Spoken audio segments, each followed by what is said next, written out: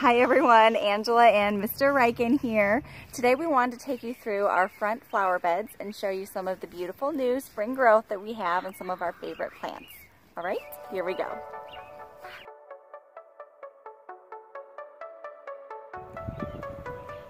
Okay friends, so I decided to come over here to the south garden. We just planted this last fall. We are at April 17th right now, and look at all of this amazing growth. The last 2 nights we had some frost, so I expected a little bit of frost damage, but everything seems to be looking so good. Anyways, look how big these leaves are. All of these hostas and ligularias came from my mom's house, my mom and dad up in Minnesota. That's a purple ligularia. That's not really what it's called, but it's the purple one that we have. And it will get great big and have beautiful orange blooms or yellow blooms, I think. All of these little hostas are from my parents' place. And so we're in Missouri, and I just love the variegation on this one. Look at that. Oh, so gorgeous. And yeah, so they brought all of these down for us. I'm just incredibly impressed with these bright colors. I think they're going to look so good. We're under a huge oak tree, so that will provide a lot of shade for these guys, but also a lot of, you know, Missouri sun, and keep hopefully most of the heat off. Look at these bright, beautiful colors. And yeah, like I said, we're at the middle of April right now, so we don't have too much more to worry about. Look how great and big this is, guys. I wish I knew all of the names. I'll have to get back to you guys on that. Hostas are brand new for me. There we go. They each have their own special name, but I'm terrible about all of them. My mom can tell you though. She knows everything. This one is like Queen Bee or Beatrice or Dorothy Hamill. I don't know. But we tagged it because it is super special. This is my mom's pride and joy. It's a little later to bloom, but when it does, I'll make sure that you guys get to see about it. It's going to be huge. Anyways, I put the little cage on here because I didn't want the dogs and or children to be running up on it all the time, because there's always squirrels in this tree. Excuse me, and everyone's always running into it. Anyways, this is another ligularia. It's huge. There's actually 2 plants there, and then we have one hosta here and another one that need to be moved. That little guy right there. Because this plant will get at least twice the size, and then the flowers will probably be, I don't know, 5 or 6 feet tall, I think. They're going to be huge. So anyways, I still have some work to do, but this was a work in progress.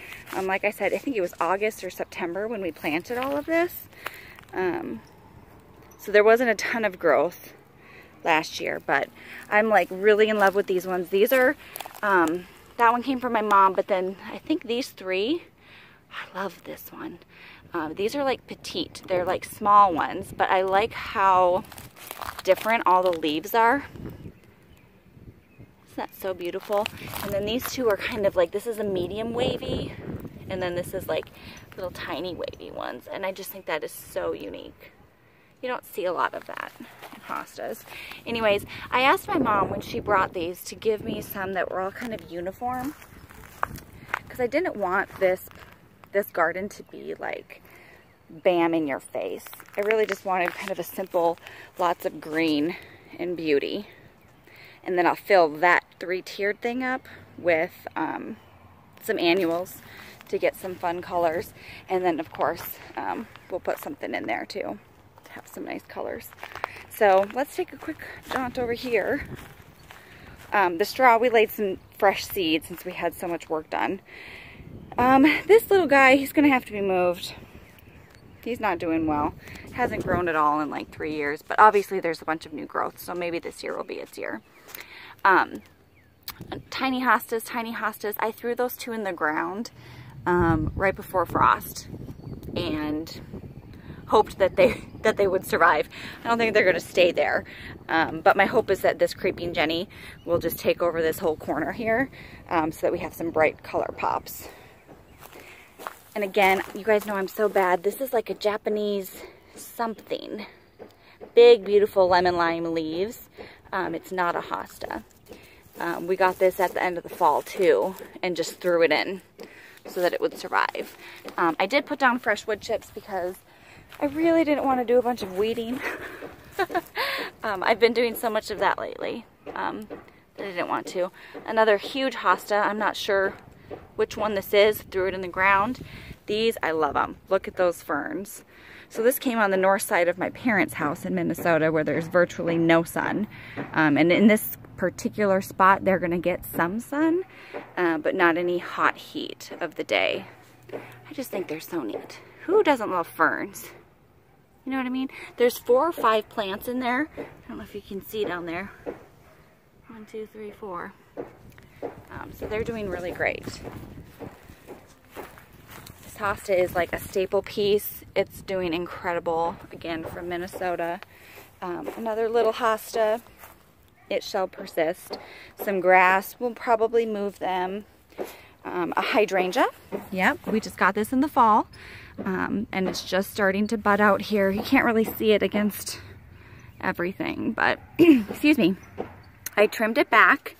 So if you can see, like right there, I trimmed it all back a little bit, cut out all of the really small little branches so that it could really focus on some strength for the plant, hoping that that would do it somewhat, you know, do well with all the big flowers.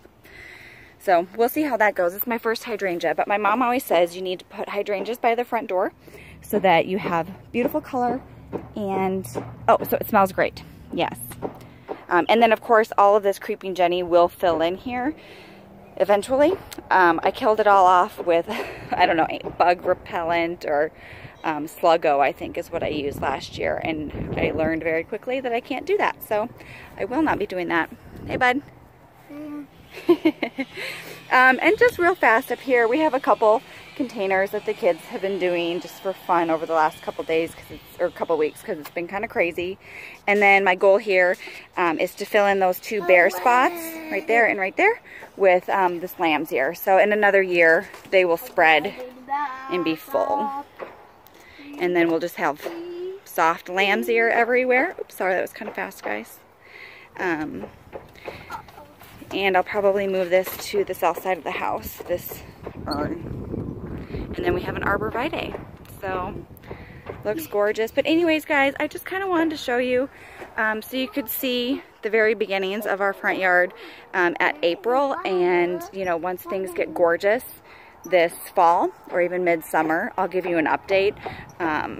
We're so blessed to have such a long growing season here in southern Missouri. So, I'm sure we'll have some gorgeous stuff to share with you guys.